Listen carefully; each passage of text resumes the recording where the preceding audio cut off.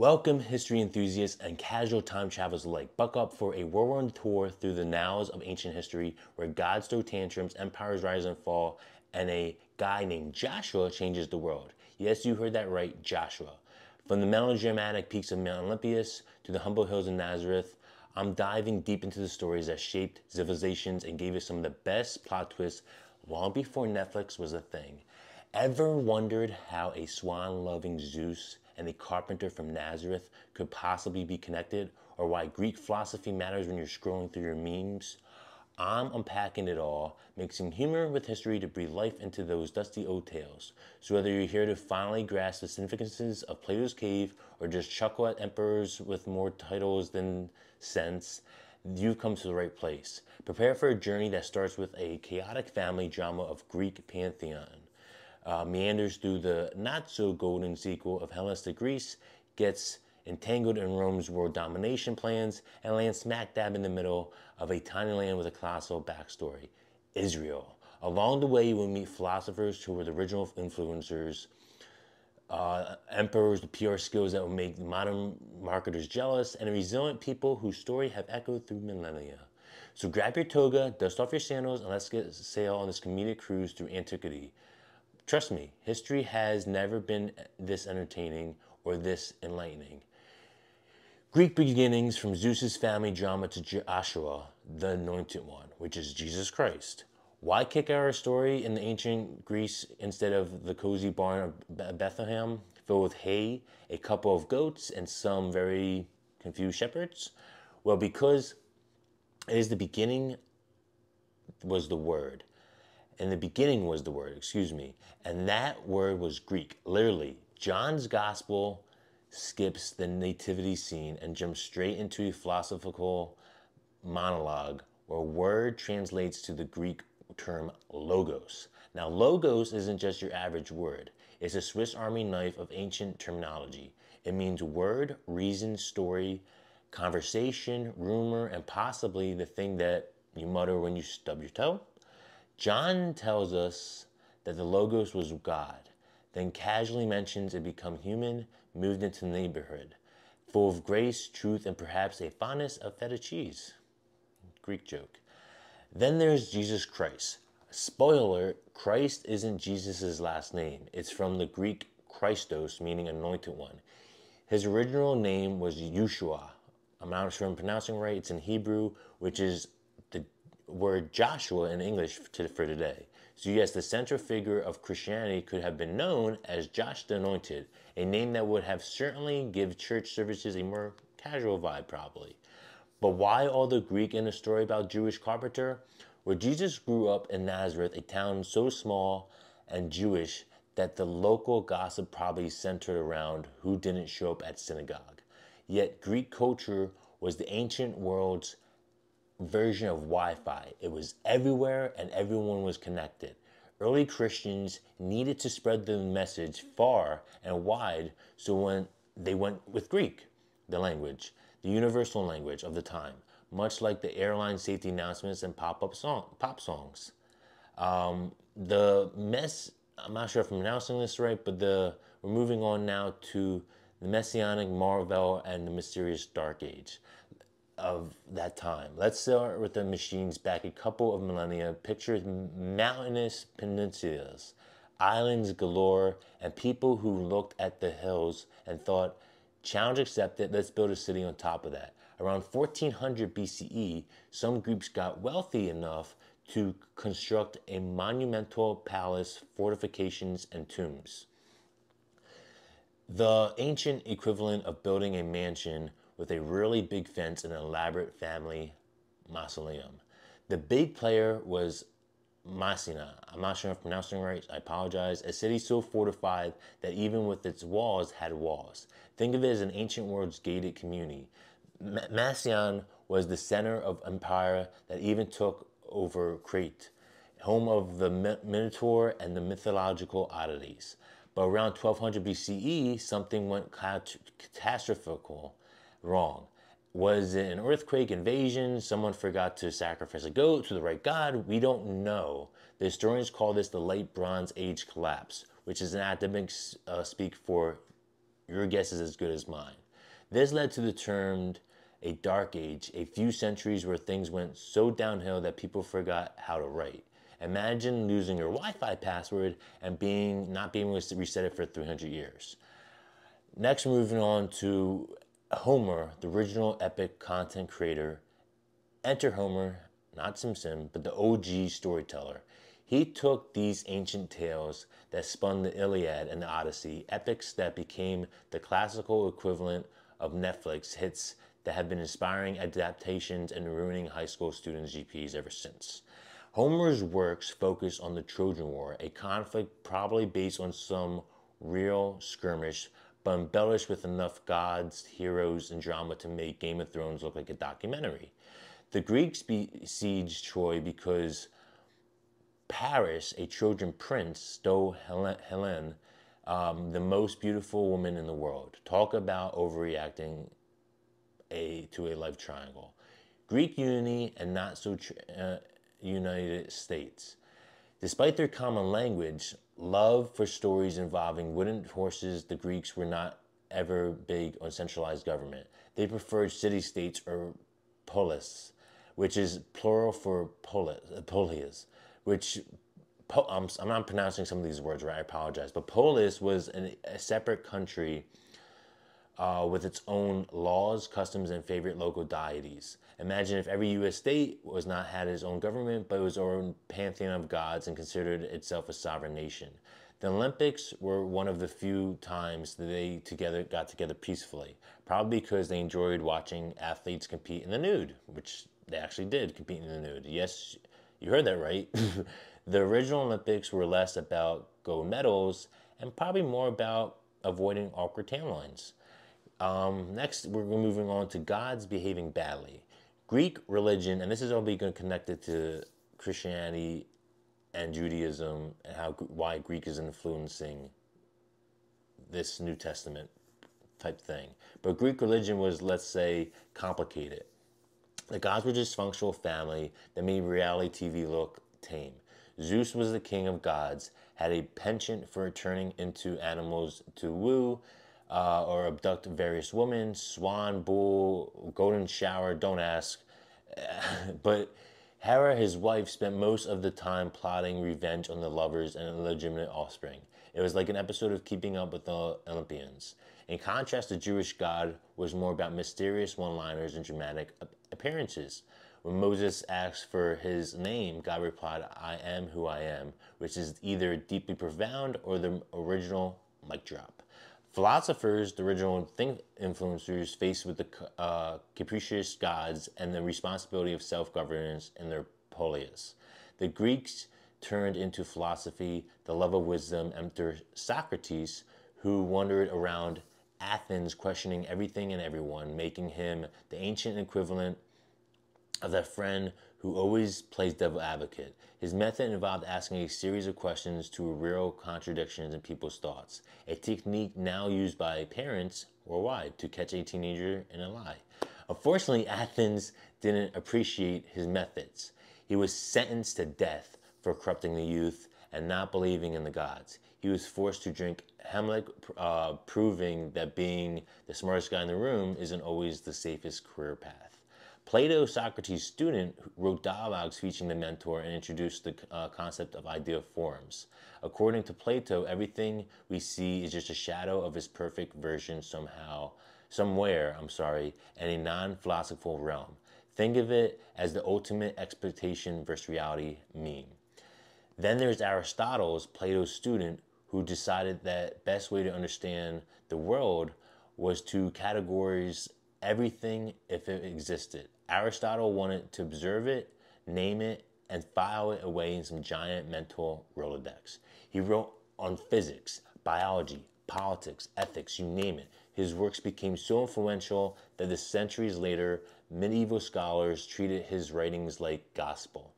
Need to settle a debate? Just pull out Aristotle says and watch everyone nod in agreement. The birth of democracy also spun from Greek. Some terms, conditions apply. But the Greeks' most significant contributions is democracy. Government by the people, for the people, at least some of the people. In Athens, democracy meant Male citizens over 18 could participate in assembly.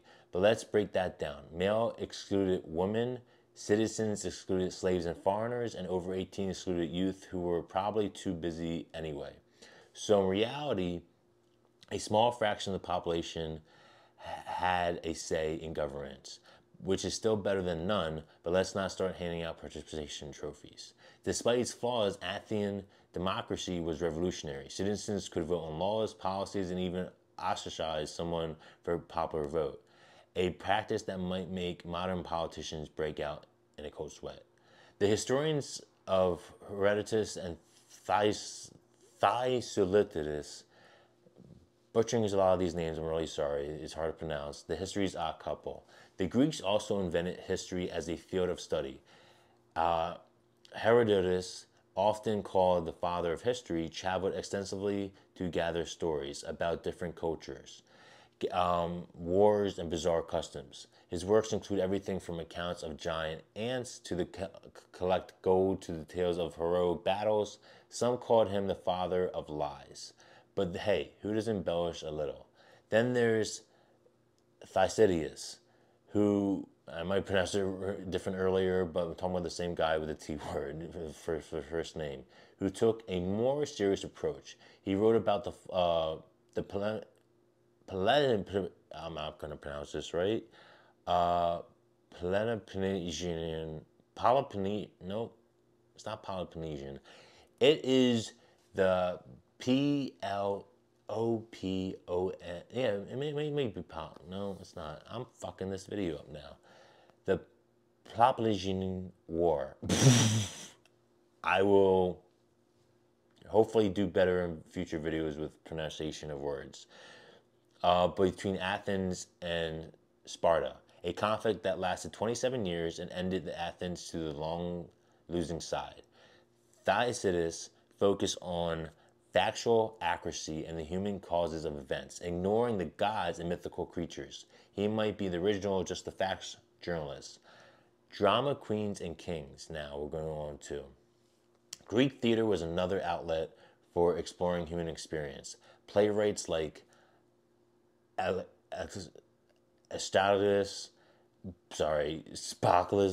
Euryphiles wrote tragedies that didn't pronounce any of them right, I'm sure, that delved into themes of fate, justice, and wrath of gods. Their plays featured characters making terrible decisions, suffering the consequences, a genre we now call drama or Monday. On the flip side, Aristophanes, don't know how to pronounce that, wrote comedies that saturated Athenian society, politics, and even other playwrights.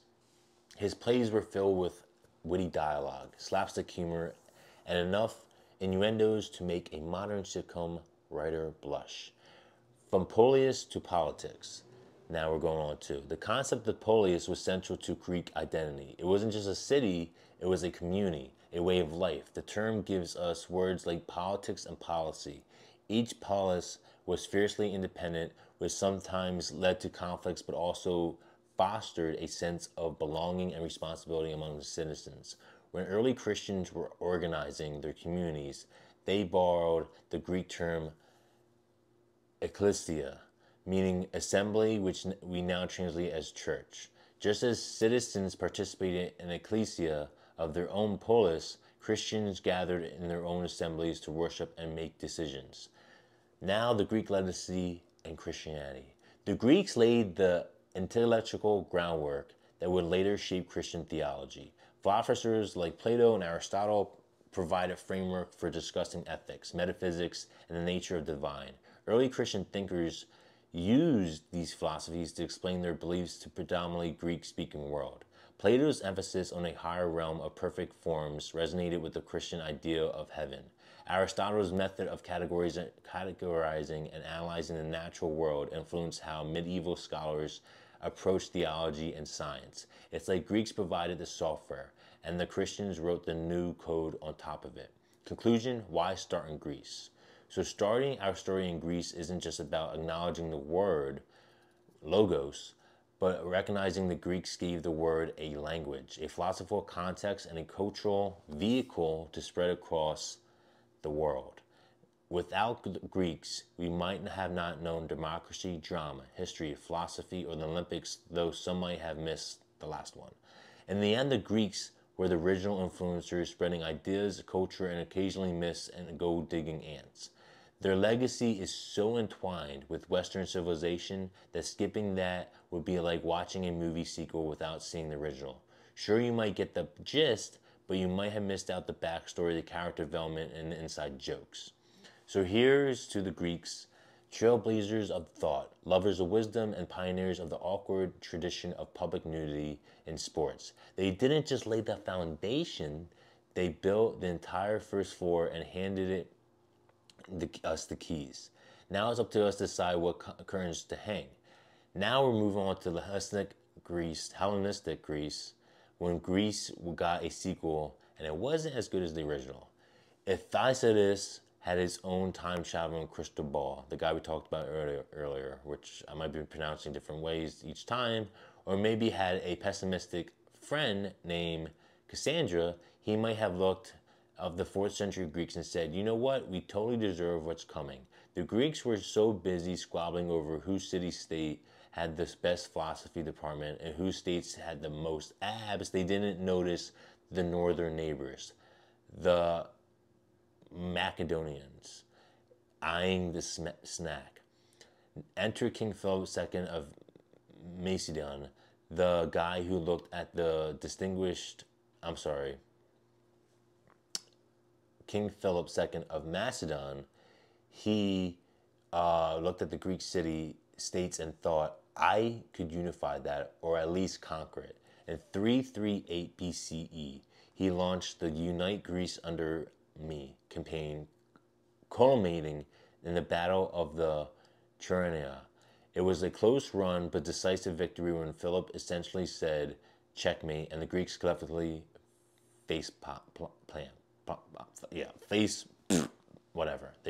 but wait, there's more. Philip's personal life was spicier than a plate of jalapenos. His entanglements in romantic liaisons, let's just say his love life, was less than family tree and more family tumbleweed, led to his assassination by a bodyguard who was caught in the complicated web. Soap operas have nothing on ancient Macedonia court drama. The sudden vacancy on the throne paved the way for Philip's 20-year-old son, Alexander III, to step up. You might have known him as Alexander the Great because you're the ambitious, the okay just doesn't cut it.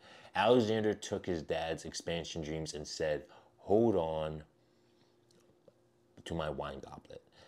He went on a conquest spree that overwhelmed the Persian Empire and Egypt, and he did this up until northern India, all before turning 32. Meanwhile, most of us are still trying to figure out how to fold a fitted sheet, like me, myself at 34.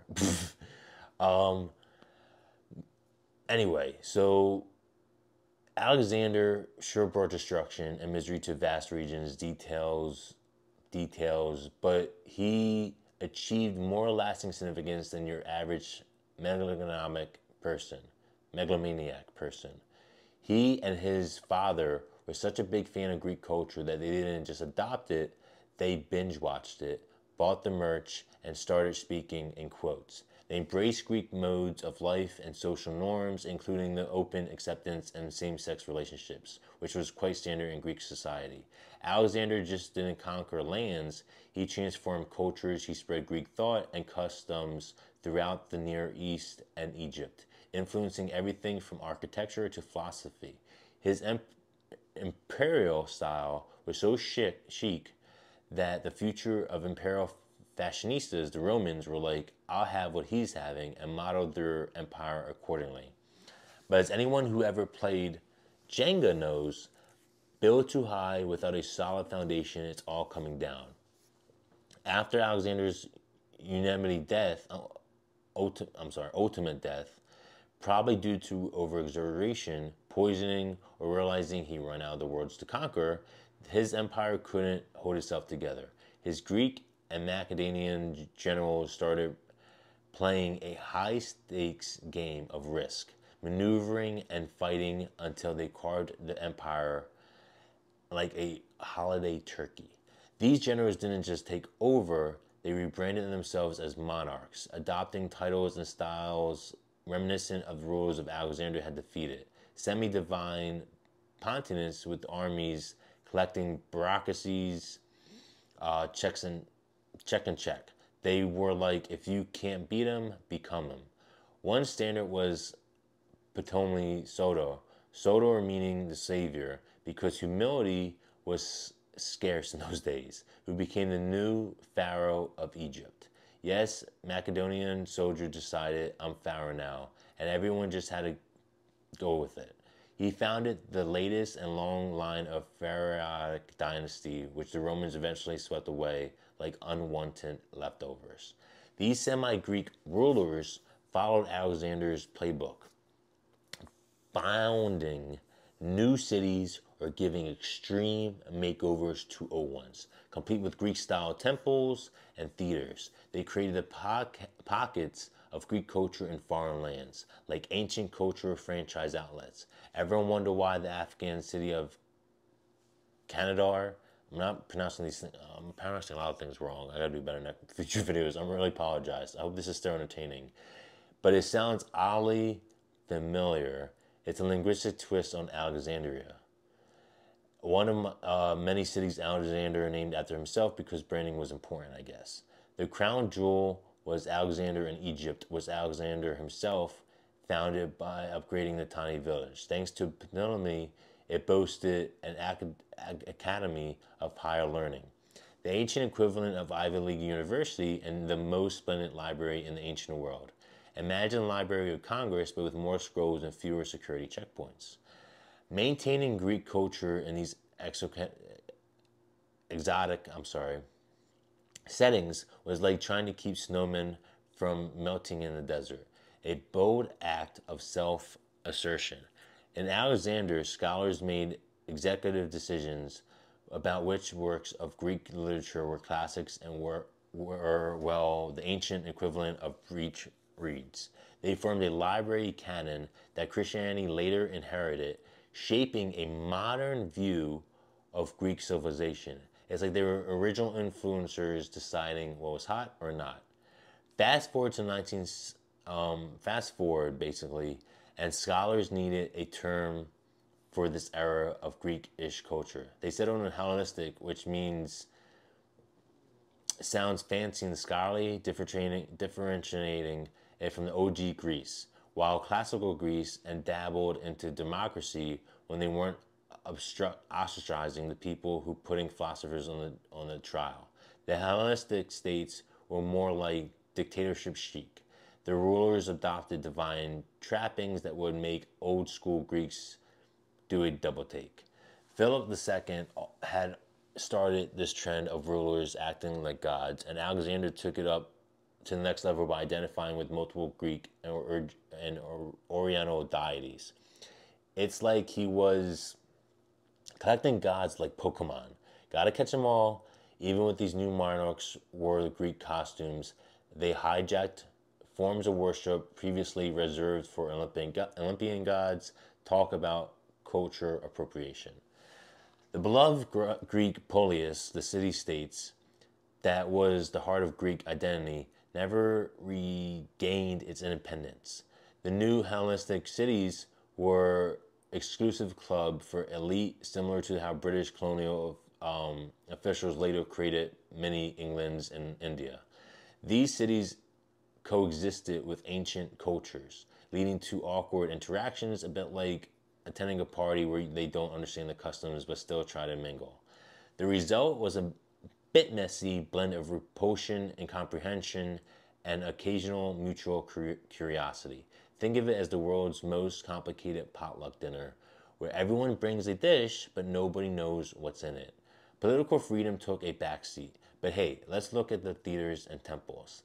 This new Greek culture had certain je ne sais quoi, or perhaps a whiff of inauthenticity compared to the glory days of classical Athens.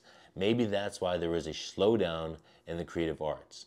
A strain of pessimism seeped into Hellenistic culture, echoing Plato's gloomy view that every day things were mere shadows of reality. Philosophers, realizing that kings weren't returning their calls, turned inwards to focus on the individual. Some became like cynics, channeling their inner Diogenes of Sinope, who famously lived in the barrel and told Alexander to stop blocking my sunlight. Others admired Python the Illus, who suggested that the best way to live was to make no judgments at all, a philosophy that was so hard to argue with because, well, it refuses to argue. Then there's Epicurus, who championed the pursuit of happiness as life's ultimate goal. His ideal echoed all the way down to American Declaration of Independence, actually, although the founding fathers conveniently left out the emphasis on inner tranquility. They were more about life, liberty, and the pursuit of happiness, and that's about chill, enjoy simple pleasures. Zeno taught this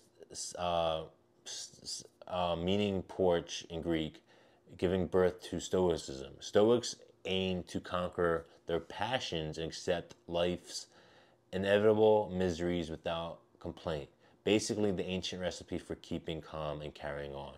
With philosophers turning their backs on worldly affairs, curiosity and practical innovation took a nosedive. The remarkable advance of classical Greece in technology, medicine, and geography stalled. When someone in Alexander invented a steam engine around 100 years after Jesus was born, people treated it like a novelty toy rather than the Industrial Revolution's starter pack as it was. Why innovative when you were abundant in slave labor? Efficiency was so last century. Yet, despite or perhaps because of all this, the Hellenistic period was melting pot of ideas. It was a cultural equivalent of a smoothie made from unexpected ingredients that somehow tasted interesting. Greek and Oriental cultures mingled, making it easier for Jewish and non-theo-Jewish followers of Jesus to pick up and choose the grab bag of Greek thought. It was an intellectual buffet for anyone with a moderate education in the Middle East. So while Hellenistic Greece might not have had democratic ideals as its predecessor, it has a stage for significant cultural and philosophical developments. It was a time when rulers thought they were gods, philosophers pondered the meaning of happiness, and libraries were the hottest place in town. And nothing else, it gave us a tale of emperors being told by guys living in barrels, like Diogenes of Sinope, which is a legacy we can all appreciate. Rome and the coming of the Roman Empire is where we're going to go on now, with the world's most ambitious startup. By the time Jesus Christ was born in Palestine, a tiny province on the edge of nowhere, the Hellenistic world was getting a new management from the West, the Romans. These guys didn't bother challenging the cultural superiority of Greece, they found. Instead, they just took over and said, "We'll keep this, thanks," unlike Alexander the Great's short-lived gig. The rule lasted for centuries, haunting Christianity like a persistent app notifications. So let's talk about Rome, a city where sense of destiny is so oversized you think was compensating for something else. Strabo, the Greek historian and ancient equivalent of Google Maps, noted that the Rome had almost nothing going for it. No gold, no spices, and not even a decent olive grove. Their only assets were a knack for war and a sheer stubbornness. Situated in the middle of Italy, they weren't even on a major trade route. It was like starting a global business from your grandma's basement. And around the mid-8th century BCE, Rome decided to set up serious and became a walled city with a king, sort of like upgrabbing from a tent from the house and security system. But in 509 BCE, they kicked out their king faster than a bad date, developing such fear of monarchy that no one dared to take the title King of Romans for the next 1,500 years. That's some commitment to holding a grudge. What followed was the classical struggle between the haves and the have-nots, the patriarchs, the 1%, the plebeians, everyone else. Unlike in the feel-good movies where the underdog wins, the aristocrats came out on top. They established a republic and influencers of growing government until the empire's end. The plebeians got their keep of the popular assemblies, but they had about as much power as a rubber stamp. Real control lay in the consuls, think CEOs, chosen annually from the patriarchs and the Senate, a fancy club where the entry fee was old money and family name. The only hope for the common folk were the tribunes, officials who could veto legislation and considered untouchable during their term. Imagine having a friend who can legally say, nope, to bad ideas the whole year. Still, in the Roman Republic was no Athenian democracy. It was more like a board meeting where the only executives get to talk. Rome had an insatiable appetite for expansion, like a kid collecting action figures. Gotta conquer them all. Pokemon again, sorry, joke. A state constantly at war doesn't have time for the messy business of actual democracy, and they were remarkably good at it. While other empires rose and fell faster than fashion trends, Rome stuck around in the west for 1,200 years and east for another 1,000. Talk about longevity. So what was their secret? Unlike the Greeks, who considered everyone else barbarians, literally people who go like I don't know. The Romans were more inclusive. They handed out Roman citizenship like promotional flyers to deserving foreigners, of course. Entire regions were granted citizenship, and even slaves could become citizens through a ceremony or generous will. It was the ultimate rewards program. The open-minded approach meant more people had a stake in Roman success.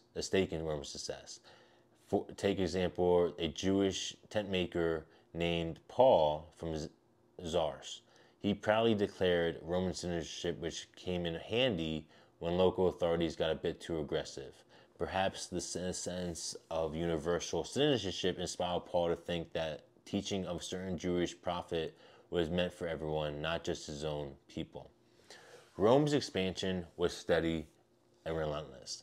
They must have had contact with Greeks early on, but by the 2nd century BCE, they were eyeing the Greek mainly like a hungry person at a buffet. Their conquest of Greece and the Near East wasn't exactly planned. It was more like they stumbled into a war of a king who came out, owned everything. Oops. The irony, the Romans were so captivated by Greek culture that the poetic Horace quipped, Greece the captive made her savage victim captive and brought the arts into rustic Latium. In other words, Rome conquered Greece militarily, but culturally, Greece conquered Rome. It was like beating someone at a Monopoly and then asking them to decorate your house. To make things even weirder, the Romans cooked up the story that they were descended from Athena, a refuge of Troy, the city that the Greeks famously destroyed. So in the poetic twist, Troy gets the last laugh over Greece through Rome's success. Sneaky, right?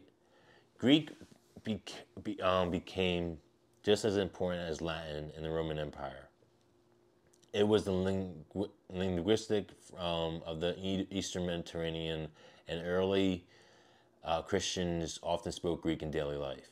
By the 6th and 7th centuries, Greek was edging out Latin, the official language of the Eastern Roman Empire, thanks part to the Christian church. Not bad for a culture that was supposedly conquered. But let's get back to politics. The Roman Republic eventually imploded under its own weight. Rising poverty led hunger, general discontent led to civil wars around 100 BCE. Enter Julius Caesar, who played the political game like a fiddle, but met an unfortunate end. Assassination.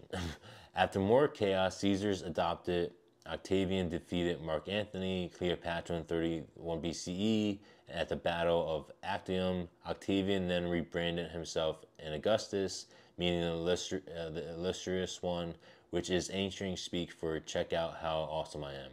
He was careful not to call himself king.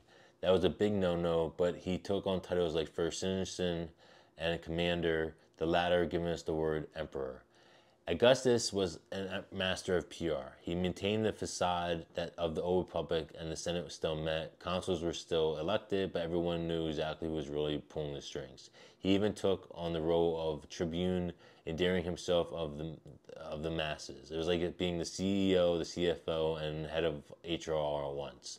Controlling the army was key. Military success was the ultimate badge of honor, so Augustus made sure the highest real was top notch. Even if his actual record was more participation trophy than MVP. The people didn't mind the shift in power. They were tired of civil wars and just wanted some peace and quiet, which Augustus provided in abundance. He beautified Rome, commissioning grand monumentous altar of peace, which was essentially the way of saying you're welcome. The people loved it. Travel became safer, piracy was curbed, and the Mediterranean turned into Rome's private lake. The stability made it easier for Christians to spread their later on, as missionaries could travel relatively unimpeded. But not everyone was thrilled. The old aristocracy saw that through Augustus's charade. They missed the good old days when they could have real power and weren't too keen on worshiping a guy who used to be their peer. Augustus didn't declare himself a god, but he didn't object when people made the offering to his genius, his guided spirit. After his death, he was deified, and subsequent emperors thought, hey, that sounds good, and followed suit. This deification of emperors was a bitter pill for the elites. They had to participate in the imperial cults, blending politics and religion in the ways that made them uncomfortable. It was like being forced to attend a co-worker's self-graduation birthday party every year. Meanwhile, the general populace was cool with the old gods and the new emperor worship. The Roman pantheon was popular, and the imperial cult was just another layer of religious cake. Plus, with an emperor's vast reach, new religions and cults spread like wildfire. The fertility cults from the East mystery religions, Mithraism, which featured a cosmic battle between the good and evil and many like followers across the empire. Amidst all of this, a small Jewish sect emerged, barely noticeable at first. The few who could have predicted that this group, following a certain Jesus of Nazareth, would eventually reshape the religious landscape of the empire and indeed the world. So there you have it, Rome's rise from nobody city to the superpower of the ancient world, setting the stage for the spread of Christianity. It's a tale of ambition, clever branding, and a healthy dose of irony. Proof that history can be stranger and funnier than fiction. Israel, now we're going to move on to a tiny land with a huge backstory and more drama than a soap opera. Let's take leisurely, I'm trying to be humorous, I'm sorry if it's not always landing, stroll through the southeastern end of the Mediterranean coast, a land so rich in history and emotion that even naming it can start an argument. Is it Israel? Is it Palestine? Depends on who you ask and whether you're ready for a 3-hour debate. For the Jewish people, it's the promised land, a divine real estate deal sealed with the Solomon promises to their forefathers. They called the Jews and the Judah not the guy who betrayed Jesus, just that was Judas. Originally, the southern part of the land, Christians preferred the Holy Land mainly because Jesus was born, did some miracles, and was crucified here. Talk about leaving your mark. Then there is Jerusalem, often called Zion, which is like the VIP lounge in the already exclusives club. It's been an apple of everyone's eye. Jews long for it, Christians mapped the world with it at the center, and the Muslims built one of their most revered shrines there. It's the historical equivalent of the last piece of cake at a party. Everyone wants it and no one wants to share. Despite its modest size, about 150 miles by 100 miles, smaller than the U.S.'s smaller than some U.S. counties, the land packs in more geographical quirks than a season of Survivor. The coast, few decent harbors, which is probably why ancient Israelites weren't big on sailing. The sacred texts don't have much love for the sea. It's mostly full of mysteries of creatures and chaos, kind of like my aunt's cooking in inland. There's a fertile plain, perfect, but agriculture and battles backed by a spine of hills that think they're mountains. Um, Jerusalem sits smack middle of the hill country, probably enjoying the view and wondering why everyone keeps fighting over it. To the east, hills dramatically drop over the Jordan Valley, featuring the famous Jordan River, a natural border, an ancient road's version of rite of passage. Crossing it meant you were entering the promised land, or at least that's what the brochures up north say. The Jordan feeds into the Sea of Galilee, a lake so important that Jesus chose it as its backdrop of many of miracles. Think of it as his personal stage for walking on water and feeding multitudes. Beats any concert venue today. Down south, the river ends in the Dead Sea, the world's most dramatic dead end. It's so salty that even non-swimmers can float, making it perfect for a spot for people who can't decide between beach day and a spa treatment. But let's not forget the deserts to the south and east, because who doesn't love a good sand dune? Rain is a fickle friend here, I'm sorry. Most of it comes from the west, while winds of the east bring nothing but heat and occasional existential dread. Summers are harsh, and people are spent them praying for rain, inventing new ways to stay cool, like sitting under the fig trees and telling epic stories. Now imagine living in a place where water is scarce, neighbors are unfriendly, and a great empire keeps marching through over your backyard. The Israelites didn't just survive here. They built a culture, a religion, and wrote some of the best-selling books. Their sacred texts are full of the tales of Sunday school teachers, love, and kids, and find more interesting than math class. Now we're going to meet the patriarchs, family drama, and ancient edition. Let's start with Abraham, originally named Abram. Until God decided he needed rebranding, God promised him that he was the father of a multitude of nations, a big deal considering he was pushing 100 and had no kids. Abraham's grandson Jacob was no angel either. His life was a series of unquestionable decisions and wrestling matches, including one literal all-night grapple with a mysterious stranger who turned out to be God. Plot twist. After that, Jacob got a new name, Israel, meaning he who strives with God. And talk about earning a nickname. These stories set the stage for people who are not just followers, but wrestlers with the divine. A relationship more complicated than your last breakup. It's like God and Israel, the most cosmic reality show titled It's Complicated, Chronological Confusion, Other Mysteries. Now, if you're trying to pin these stories on a historical timeline, things get messy faster than a toddler with a spaghetti.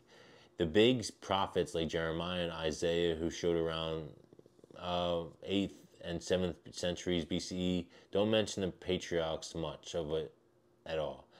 It's like forgetting to invite your grandparents to your wedding, awkward. But there is also mentions of Philistines and Armenians, and in times that shouldn't be there, kind of like defining the smartphone is in a Shakespeare play. Scholars scratch their heads over these details, suggesting that some stories may have been retrofitted to make a cohesive narrative, much like a director's cut that adds scenes for clarity. The Exodus from slavery to freedom and lots of wandering is what we're going to go into next. According to the book of Exodus, the Israelites end up in Egypt, stayed there for about 430 years, though the script skips over those centuries, and then made a dramatic escape thanks to Moses. Fun fact, Moses is an Egyptian name, not Hebrew. Imagine leading a liberation movement with a name like Ramses Jr., the irony writes itself. The Exodus story is full of cinematic moments, plagues, parting seas, and divine on Mount Sinai. God gives Moses the Ten Commandments, along with a bunch of other laws that would make even the most diligent lawyer reach the coffee. Yet the grand finale, entering the Promised Land, gets delayed due to various mishaps, including golden calf incidents and general grumblings. Setting down Judges, Kings, and more drama is what we're going to talk about next. And fast forward to the book of Judges, and the Israelites in the Promised Land, but they can't seem to get their act together. They're ruled by judges, not the courtroom kind, but the leaders who handle both governance and military defense. It's like combining the roles of president, Supreme Court justice, and the head coach of the national football team. The Philistines, who lent their name to Palestine, are the main antagonists, constantly clashing with the Israelites. Think of them as the rival team in a sports movie, always showing up in the worst times. Eventually, the people deemed the king to be the all of all nations, despite warnings that kings were downsides, like taxes and conscription. They got Saul, who starts strong but falters, then David, the shepherd turned giant slayer, who became the archetypal king. David captures Jerusalem, making it the capital, and brings the Ark of the Covenant there, a sacred chest whose contents are as mysterious as the secret formula for Coca-Cola. David's son Solomon takes over and builds the temple in Jerusalem, a grand project that probably had cost overruns and construction delays, but it became the central place of worship. Solomon was known for his wisdom, wealth, and a rather large number of wives and concubines, 700 wives and 300 concubines, to be exact, meaning that household must have been a logistical nightmare. A kingdom divided and prophets galore after Solomon's death, the kingdom splits into Israel north and Judah in the south. A bit like a band breaking up over creative differences. They sometimes fought each other, which didn't help external threats loomed. Enter the prophets Isaiah, Jeremiah, Hosea, and others who acted as a conscience of the nation. They warned the people about the consequences of their actions, calling out kings and commoners alike. Imagine having a friend who constantly tells you that your life choices are terrible, but in a poetic verse. These prophets were fortune tellers, gazing into crystal balls. They were more like social critics, highlighting injustice and urging a return to proper worship of Yahweh. They weren't always popular. No one likes a party pooper, but their messages became central to Jewish thought. Exile and return, a cliffhanger ending. The northern kingdom of Israel fell to the Assyrians in 722 BCE, and its people were scattered, a historical dislike button, if ever there was one. Judah held out a bit longer, but eventually fell to the Babylonians in 586 BCE. The temple was destroyed, and many exiled to Babylon. In Babylon, the Jewish people had to grapple with maintaining their identity in a foreign land. They compiled and edited their sacred texts, possibly adding stories like the patriarchs were mentioned earlier. It's like they used the downtime to work in the group project that would define their culture of millennia. When the Persian king Cyrus, the great conqueror of Babylon, he allowed the exiles to return to home, not everyone did. Some probably thought, Babylon isn't so bad once you get used to it. But those who returned rebuilt the temple and the second temple and tried to restore the community, setting the stage for future events that would shape not only Judaism, but the Christianity and Islam. Wrapping it up more than just history lesson. So there you have it, a land so small in size, but enormous in significance, with a history richer than a triple chocolate cake. Former patriarchs with name changes and wrestling matches to kings and prophets, to exile and return, the story was anything but dull. This tiny piece of real estate has been a crossroads of empires, the focus of divine promises, and the backdrop for stories that have shaped the world. It is a place where geography meets theology, where every hill, valley could tell a tale if rocks could talk. But if they did, they'd probably start an argument about who was there first. In the end, the land we call Israel or Palestine or the Holy Land is more to a testament to human resilience and to the enduring power of stories. And perhaps the biggest takeaway is, despite thousands of years of conflict and change, and the questions and challenges faced by its people are remarkably similar to those we have grappled with today. History doesn't just repeat itself, he also chuckles knowingly, waiting for catch-up. The exile and after, when coming home, gets complicated. So picture this: the Jewish people have just experienced the Babylonian exile, a forced vacation that no one wanted and everyone hated. And the exile lasted more than half a century. They might have settled into Babylonian life, opened up some falafel shops, and forgotten all about Jerusalem. But as fate would have it, they got to the green light to return. Some rebuilt the temple, which they did by 516 BCE. Cue the grand reopening of the confetti, maybe a camel parade. But hold on, there's a plot twist. They couldn't reinstate the monarchy because, well, the Persian under the kings were now the landlords, and they weren't keen on the local kings popping up. So the temple and his priesthood became the new big shots, the spiritual CEOs of Jewish identity for the next 500 years. Imagine your local church also running for government, schools, and maybe the best deli in town. Now you think everyone would be hugging and high-fiving upon return, but nope. The returning exiles were like the snooty cousin who went abroad for that semester and came back with an accent. They accepted help with their buddies still chilling in Babylon, but gave the cold shoulder to the locals who had stayed behind. The locals were dubbed the people of the land, which is ancient Hebrew for you guys who weren't cool enough to sit down with us. The exiles felt like these folks hadn't suffered enough, no exile, no exotic Babylonian selfies, so they couldn't possibly understand true Jewish identity. Feeling snubbed, some of these locals built a rival temple on a different mount in Samaria, entering the Samaritans, who, according to the returning Jews, were like the knockoff brands of the religious world. Centuries later, Jesus would tell the parable, the Good Samaritan, flipping over the script, making a Samaritan the hero, talk about a plot development. Meanwhile, back in Babylon, the Jews who didn't return were contributing to every growing collection of sacred writings. They might have borrowed a few stories from their neighbors, like the flood narrative, suspiciously similar to the Epic of Gilgamesh, and woven them into their own lore. They also started pondering big questions like, why did God let our city get sacked? One theory introduced a cosmic troublemaker, the adversary of Satan.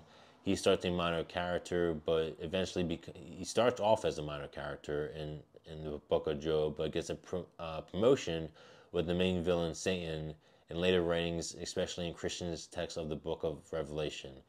It's the ancient equivalent of blaming their intern for all the office mishaps. But not everyone was on board with the scapegoating. Some felt like the questioning God's plan was above their pay grade. Enter the book of Job, a poetic exploration of suffering where Job loses everything but still refuses to curse God. His friends offer the worst pep talk ever, and in the end, God basically says, I'm God, you're not. Any questions? It's like the ultimate because I said so from a divine parent. Then there's the Quolith, better known as Escaladius, who takes existential dread to new levels. His catchphrase, vanity of vanities, all is vanity. Translation, everything is pointless, so why bother? So here's the guy at the party who reminds you that this universe is expanding, nothingness, just a year of reacting, another cocktail meanie. On the flip side, some writings were more upbeat, like the book of Proverbs offering nuggets of wisdom. Then your grandma might have needlepoint in a pillow. A soft answer turns wrath and helpful tips for surviving awkward family dinners.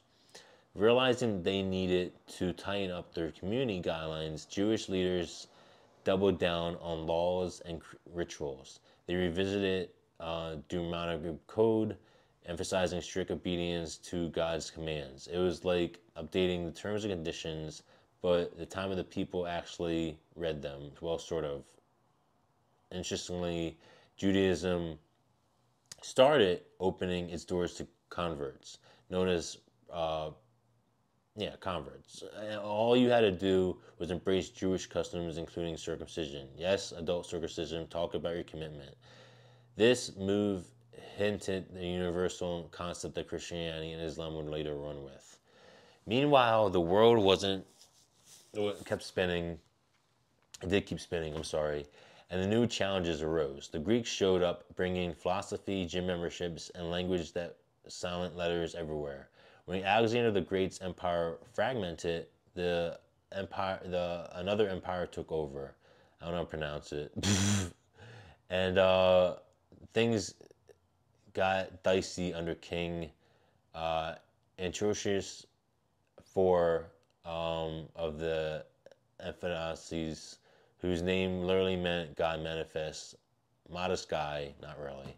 He tried to Hellenize the Jews by force, desecrating the temple of outlawing Jewish practices. This led to the Macedonian Revolt in 167 BC, a grassroots movement led by Judas Maccabeus and his brothers.